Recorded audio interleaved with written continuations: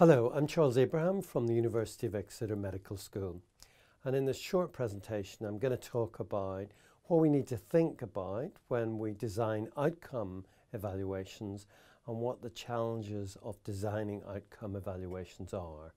In a previous presentation on intervention mapping, which was about designing interventions, I distinguished three types of evaluation: outcome evaluation, process evaluation and economic evaluations.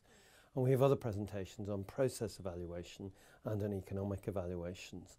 So this presentation fits with those other presentations, and it's probably best understood in the context, particularly of the intervention mapping presentation. But today we're going to focus on outcome evaluations. An outcome evaluation is a test of whether an intervention has worked. Did it change whatever it was designed to change? That's what we want to find out when we're doing an outcome evaluation. So this is about, is the intervention effective? So interventions can be designed to change a wide range of outcomes. For example, people's knowledge of a health risk, or their attitudes towards a particular behaviour pattern, or to motivate them to undertake a particular pattern of behaviour, or to actually change behaviour. For example, to encourage people to take more exercise, to encourage patients to take their medication as instructed, or for example, to encourage young people to use condoms. Alternatively, an intervention might be designed to target a health risk, for example, to reduce blood pressure or to reduce weight or body mass index, or to change the incidence of a particular disease, for example, to reduce heart attacks or to reduce sexually transmitted infections, or again to change the use of health services, to reduce GP visits or to reduce hospitalizations. All of these are potential outcomes for our interventions, and the way in which we design the intervention is critically dependent on what kind of outcome we're seeking to change. When we design interventions, we can think of primary outcomes or secondary outcomes. So the primary outcome is the key thing that the intervention is designed to change. A secondary outcome might be other effects we expect the intervention to have, and in particular effects that we think will follow from change in the primary outcome. So for example, we might design an intervention which is intended to promote well-being amongst a particular group, let's say patients with long-term illnesses. So that's the primary outcome here.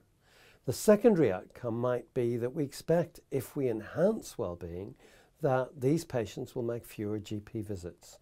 So a reduction in GP visits here would be a secondary outcome. If we think of a completely different intervention, let's say designed to help people lose weight, then weight loss would be the primary outcome, but we might expect that for those who are successful in losing weight, their well-being might improve. So here well-being becomes a secondary outcome. So the primary outcome is defined by what it is the intervention is meant to change. When we measure outcomes, it is critical that we have reliable measures. By reliability, we simply mean that the measure would give us the same score or the same value if it was used again and again in the same circumstances without there being any real change. So for example, if we were using a weighing machine to measure weight, and we used it with the same person in the same afternoon, we'd expect it to give us the same results.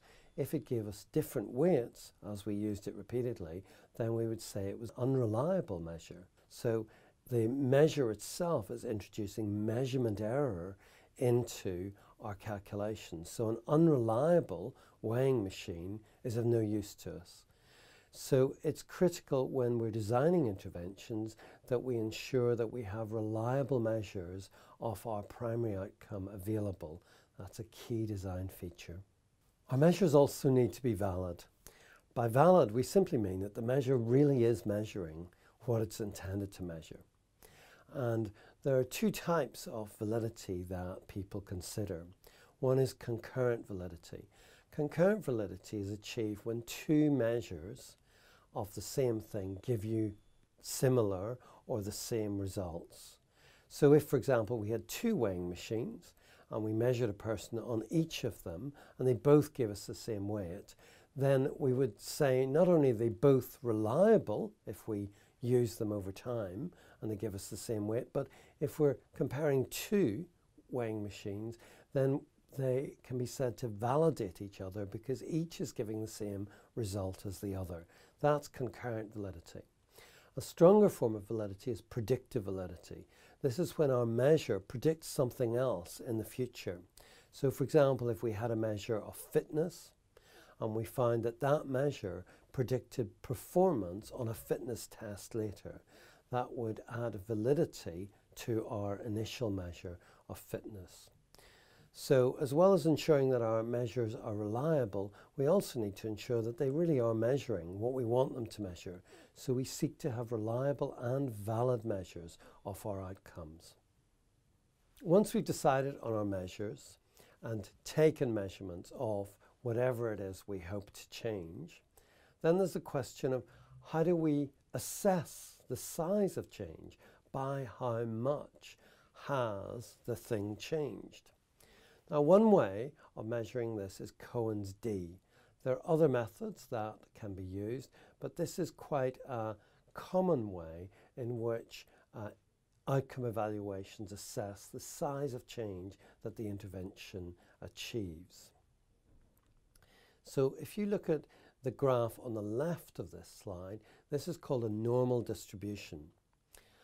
Now, many of the outcomes we want to measure are not necessarily distributed through the population in this normal way, but some are. So, for example, if you were to look at women's heights, then it is distributed in the way this normal distribution shows. If we make the assumption that our outcome measure is normally distributed, in other words, it would look like this graph, then we can think about what the intervention is doing as shifting the mean.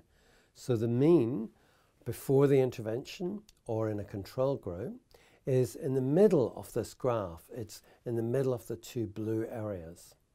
But once the intervention has taken its course, then that mean, the average score on our outcome, might have moved slightly.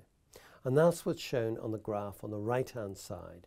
The solid line is the before distribution of the outcome, and the dotted line is the after distribution, or the comparison between a control group which has not received the intervention and the intervention group that has. So you can see that the intervention group has moved, that the average score or the mean score is now higher in this in the second graph here. So that shows that there has been a change. And the question is, how big is that change? So if you compare the two mean lines, the solid one and the dotted one, then what's the difference between them? Well, Cohen's d gives us a way of assessing that. So Cohen's d tells you how many standard deviations your intervention mean is away from your control mean. In other words, how many standard deviations in the outcome measure has your intervention managed to shift the group that has received it. What do I mean by standard deviation? Well, if you look at the left-hand side again, you can see the different colours represent standard deviations. So in a normally distributed outcome, one standard deviation below the mean and one standard deviation above the mean will account for about 68% of the population. And 3 standard deviations out will have accounted for almost everybody.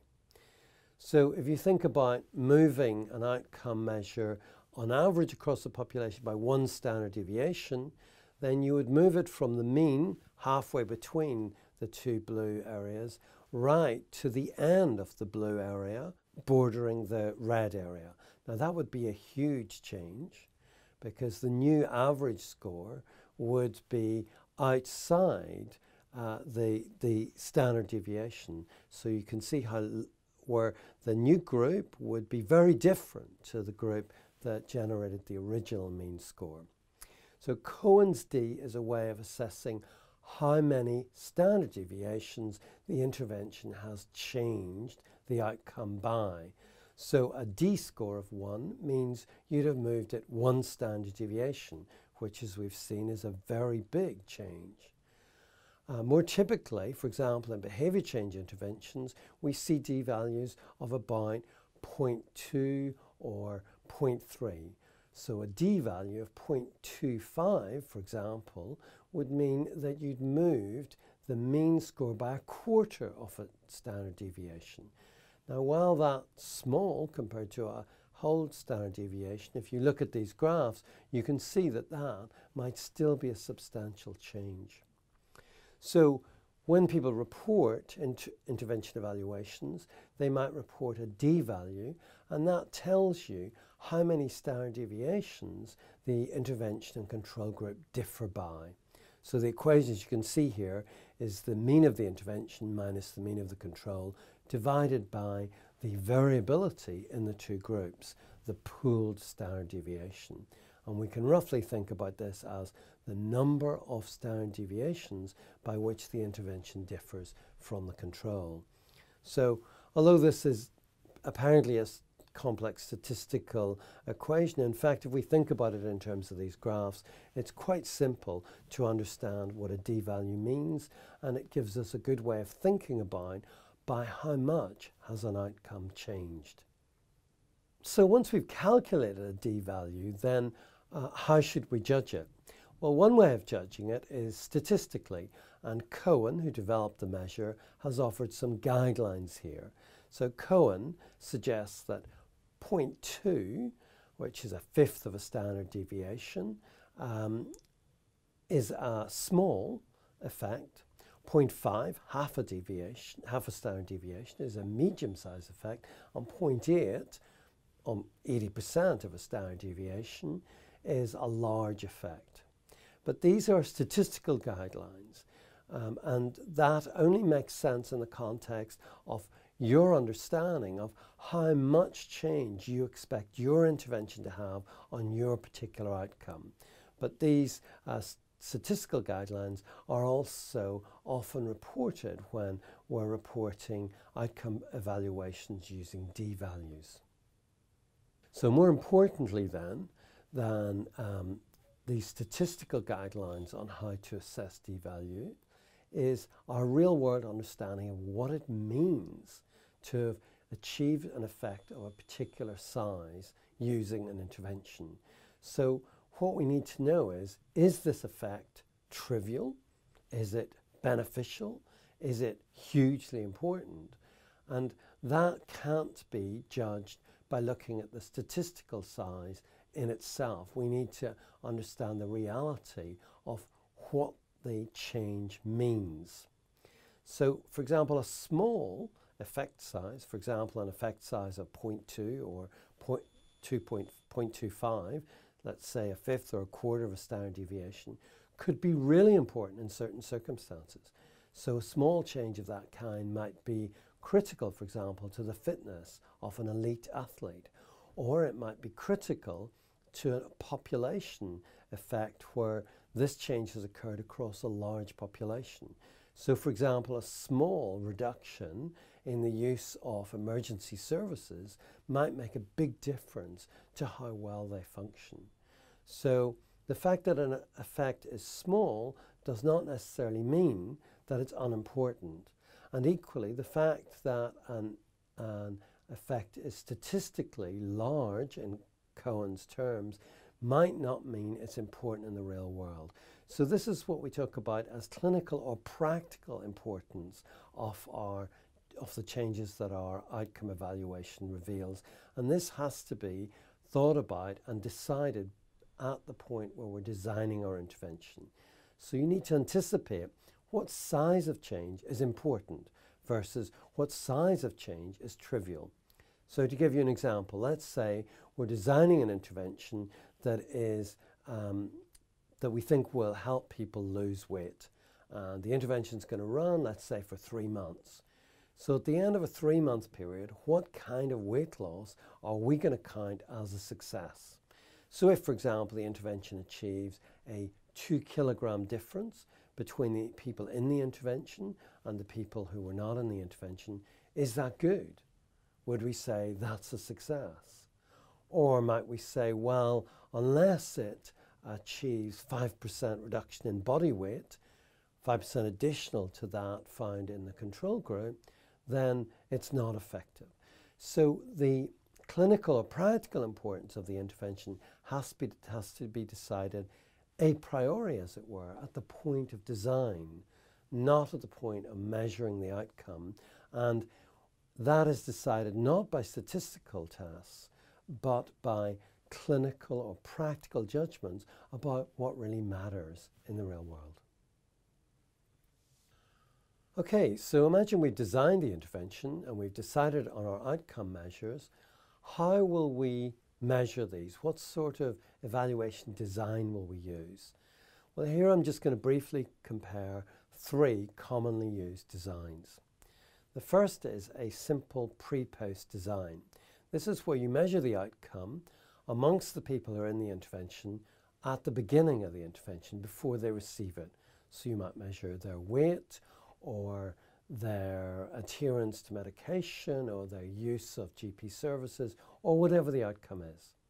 And then you make the same outcome again at the end and you ask yourself, is there any difference? And this is called a pre-post test. Now this is a weak test of our intervention because we don't know if there would have been change for these people on the outcome measure even if we'd not used the intervention.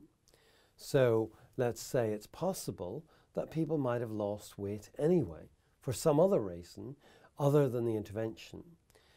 If we observe weight loss and we then say, oh, this is due to the intervention, we might make a mistake here. We might mistakenly attribute change to the intervention when it was naturally occurring change. So for example, people who are quite ill may recover spontaneously, and so they get better regardless of the treatment. So in that case, the change is not due to the treatment, but due to spontaneous recovery. So a pre-post design doesn't allow us to distinguish between naturally occurring change and change that is generated by the intervention. So a second, stronger model then is where we use a matched control group. So in this case, we take pre and post outcome measures for the intervention group, like in a pre-post design, but we do the same thing for another group of people who do not receive the intervention.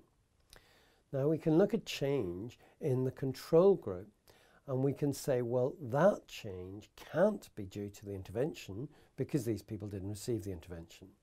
And then we can subtract that change from the change we see in the intervention group. And this gives us a better indication of the change that might have been brought about by the intervention.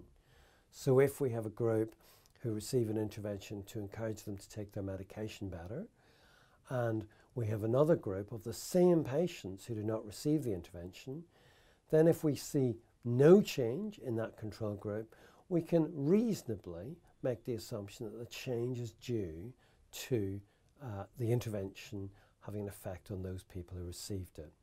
So that's why a control group is critical. It allows us to assess naturally occurring change and distinguish this from change that's generated by the intervention.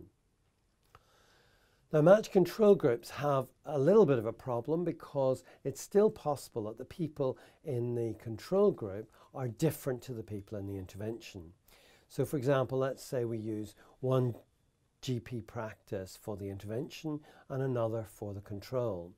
It's possible that those two practices differ in the type of patients they attract or in what they do within those practices. So that might mean you do get changes in one or the other, for example in the control group, that you can't really know why that's going on.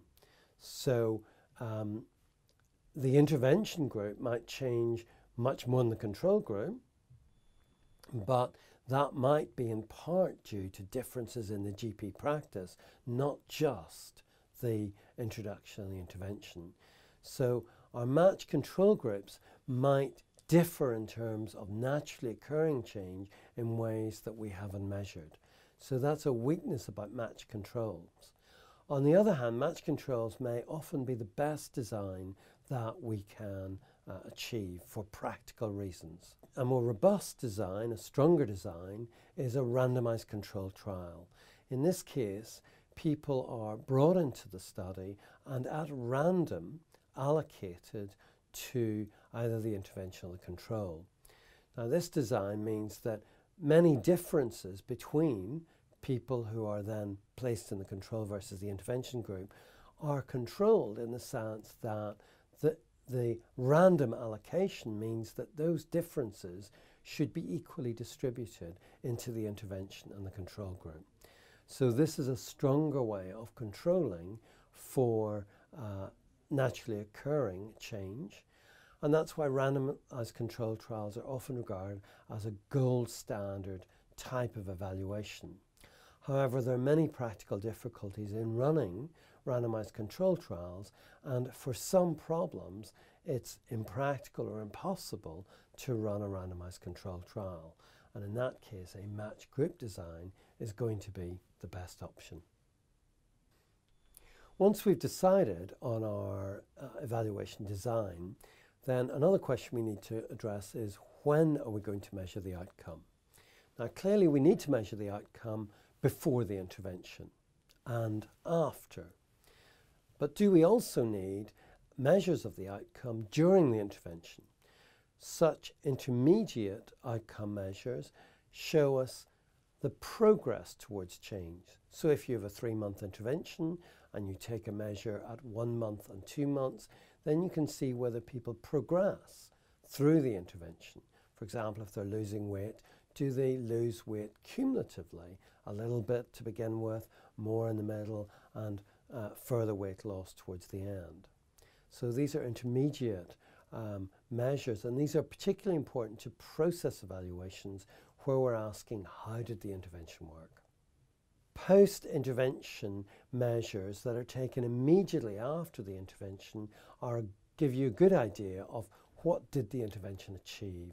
So these are immediate post-intervention measures, and these are very common in outcome evaluations.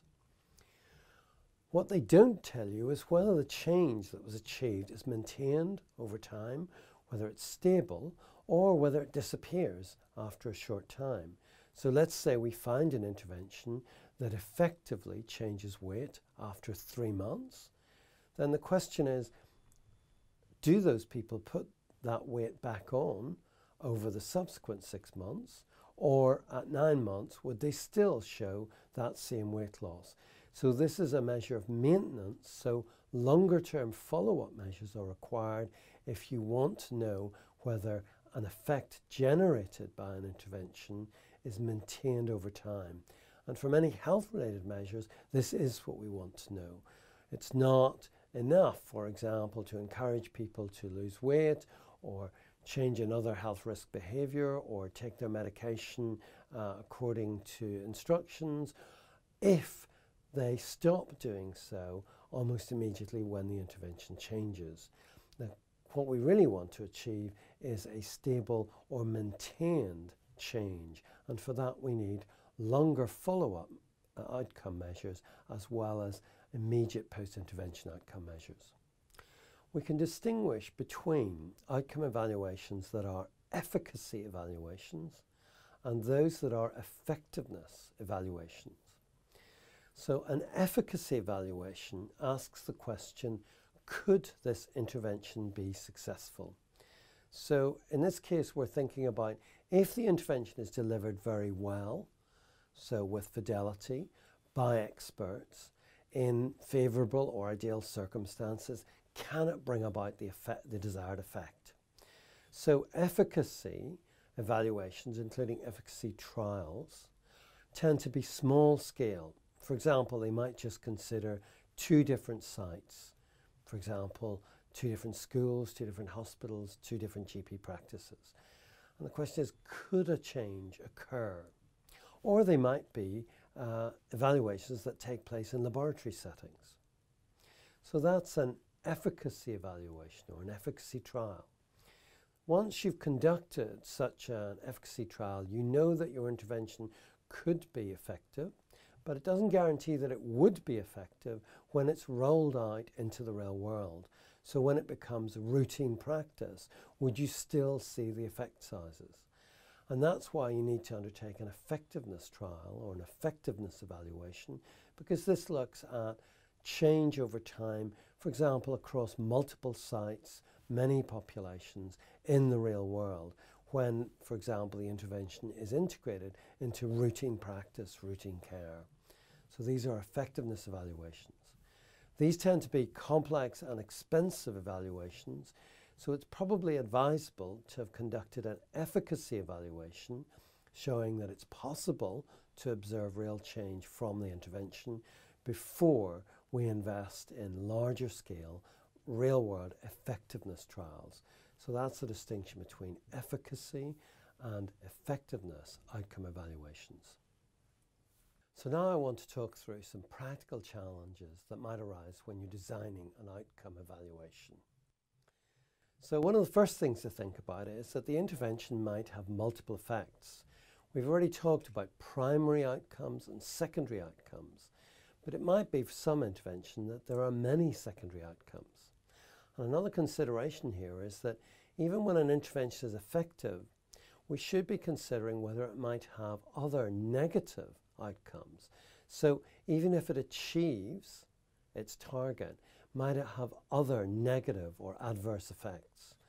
So these are things to think through when we design our outcome evaluation, and really we want to be able to measure not just the primary outcome, but multiple measures that multiple outcomes that we think the intervention might give rise to, as I say, including potentially negative outcomes.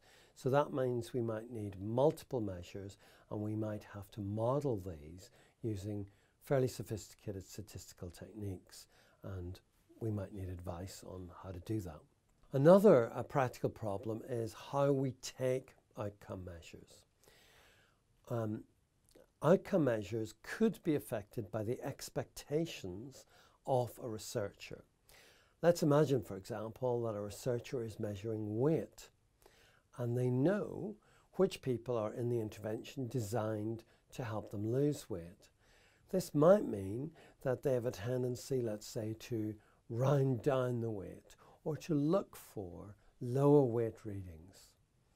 So this is called experimenter or researcher expectations, and the way we get around this is we try and blind our researchers. So for example, ideally they don't know who's in the intervention group or who's in the control group. Now sometimes this is not possible, but it's something that we need to think through when we're considering our outcome evaluation. Could the researchers or experimenters affect the measures themselves? If we're running a randomized control trial, then there are a series of challenges involved in randomization. We have to, for example, be very careful who we take into the study. So we have inclusion and exclusion criteria, and this can be quite a complex process. So randomization creates challenges in itself for outcome evaluations.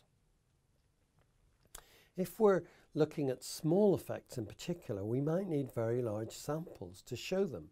So if the effect that we're seeking to bring about is fairly small, but nonetheless important, we need a large sample in order to find that difference between the intervention and the control group. If the sample is too small, we might miss a real effect that is small. And this is the area of statistical power, and there are a series of tests and methods by which we can calculate what sample size we need given the effect size that we are seeking. So if we know, for example, that we want to see a D value of at least 0.25, then that helps us decide how many people we need to recruit into our intervention and control group. And one of the practical problems about large outcome evaluations is recruitment. Can we get enough people of the kind we are targeting? For example, if we're looking at patients groups, can we recruit enough patients so we can allocate them to the intervention and control group. So that's a practical challenge that we need to think about during the design of the evaluation. Now, a related issue is that even when we've recruited people into our intervention and control group, for various practical reasons, individuals might drop out. They might become too busy, they might move house, they might become ill, or whatever. So that means that the numbers in your intervention control group might be lower than at the beginning of your evaluation. So this is something you need to anticipate. So we need to estimate this dropout, or as it's called, attrition rate.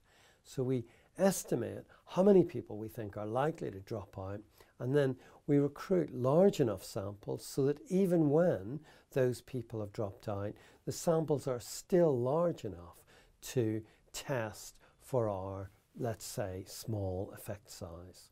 So anticipating attrition is important. Another issue might be that when we have an intervention and control group, we want to make sure they're quite separate.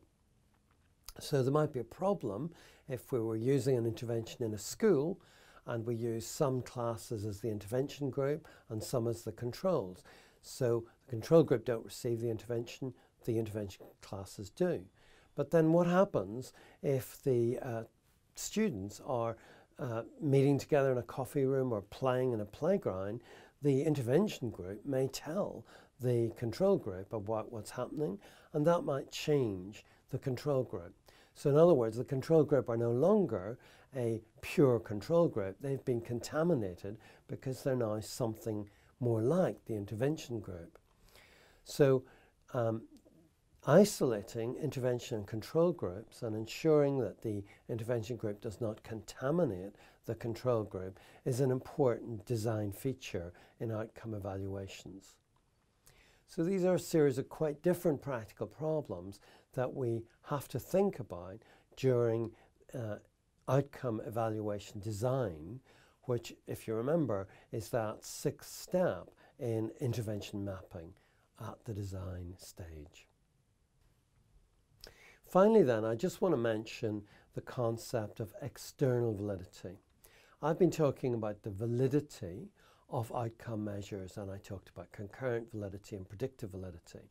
So this is about ensuring your measure really is measuring what you want it to.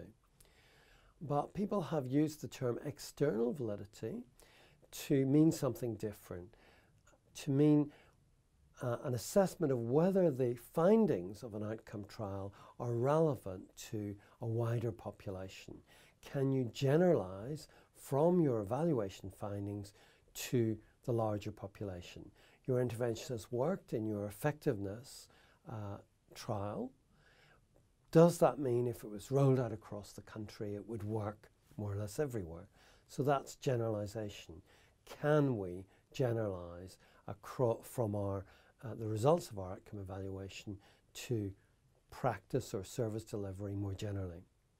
And Glasgow and College have developed a framework for thinking about threats to generalizability or external validity, and they call this the RE-AIM framework, where R is for reach. This is how many people and what different types of people were included in the evaluation.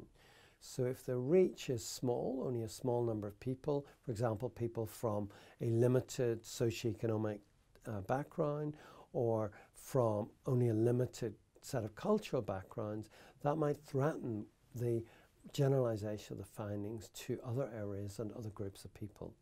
So that's R for reach. E is for effectiveness, and this is really just making the point that I've made already, that we need to measure multiple outcomes to understand effectiveness properly, including the potential that even an effective intervention could have some negative effects. A is for adoption. This is about the extent to which, if we have an effective intervention, would it be implemented elsewhere? Would people say, yes, there's a good intervention, I'll use that in my hospital, or I'll use that in my school? Or would individuals use it if, for example, it was a web-based intervention? This is adoption. Well, if an effective intervention is not adopted widely, it's not going to have any effect on the wider population. So this means when you're designing it, you need to think about making it attractive so that people will adopt it. I is for implementation. This is about whether the intervention is implemented correctly or with fidelity when you're testing it. So for example, if it's delivered in schools or hospitals, do the teachers or nurses or doctors actually do what they're meant to do in order to deliver the intervention? If it's implemented poorly, then it may not be effective, but even if it is effective, it may mean that it's not necessarily effective in the same way in a different setting if it's implemented in a different way. So standardization of implementation is crucial to generalize from an outcome evaluation to practice elsewhere. And finally, maintenance. M is for maintenance. And this is again this point that does the effect, is it maintained over time? Do we see it at long-term follow-up? But also a related point, does the intervention remain being used in its context? If you go back 2 or 3 years later, is the hospital or the school still using the intervention? Even if it's been very effective and it's used, let's say, for a year and there are good results, if then a year later it has somehow gone out of fashion, it's no longer part of routine practice within the organisation, then clearly it doesn't have a long-term effect. So there's maintenance both at the individual level. Does the change still, is it still evident a while after the intervention? And then there's maintenance about the use of the intervention or its implementation. Does it continue to be used within an organisation? And Glasgow and College have pointed out that if these features, reach, effectiveness, adoption, implementation and maintenance, are not monitored or not present, then even effective interventions may not have much impact on service delivery or on healthcare. And in fact, we've also talked in other presentations about process evaluation, and many of the things in this REAIM model are exactly the things that might be assessed in a process evaluation that asks how is the intervention being implemented, how widely is it adopted, etc. But these are also things to think about when we're designing an outcome evaluation. Okay, this is my final slide, and here I just want to summarize the points I've made in this presentation. So the key point I've been making is that when we're designing an evaluation, we really need to define the outcome measures. For example, the primary outcome measures and the secondary outcome measures that we're going to use to tell us what effects the intervention has. I've talked about ensuring that we have reliable and valid measures of outcomes. I've also pointed out that statistical assessment of effect sizes, while important, is perhaps less important than practical or clinical assessment of effect sizes. So this is about thinking before you do your outcome evaluation study, what counts as a trivial, beneficial, or very important real-world effect. And this needs to be decided in consultation with experts and in understanding the environment or context in which the intervention is going to be used. So how important is the effect size that you find if you deem your intervention to be effective? I've also talked about different outcome evaluation designs, pre-post, match control group and randomized control trials, and talked a little about the advantages of match group and randomized control trials, but also noting the practical difficulties of running randomized control trials. I've also talked about when you measure outcomes, for example, measuring them before the intervention, during the intervention, after the intervention, and at long-term follow-up in order to be able to measure maintenance. I've distinguished between efficacy evaluations. These are outcome studies or evaluations that show us the potential the intervention has for change. Might it be able to work? So in these studies, we're looking at ideal conditions and perhaps small sample sizes. Even when these show that an intervention is effective, we then need to go on to ask the question, will it be effective in the real world? Is it worth rolling out into routine practice, for example? I've talked about a number of practical challenges that we might be aware of when we're designing outcome evaluation, and I've also talked about the concept of external validity, which is thinking about whether the findings of our outcome evaluation generalise or are relevant to other groups or to wider rollout in routine practice. So that's the end of this presentation. Those are the things we've considered here. Thank you for listening, and I hope it's been helpful in developing a better understanding of outcome evaluations and how we design outcome evaluations. Thank you.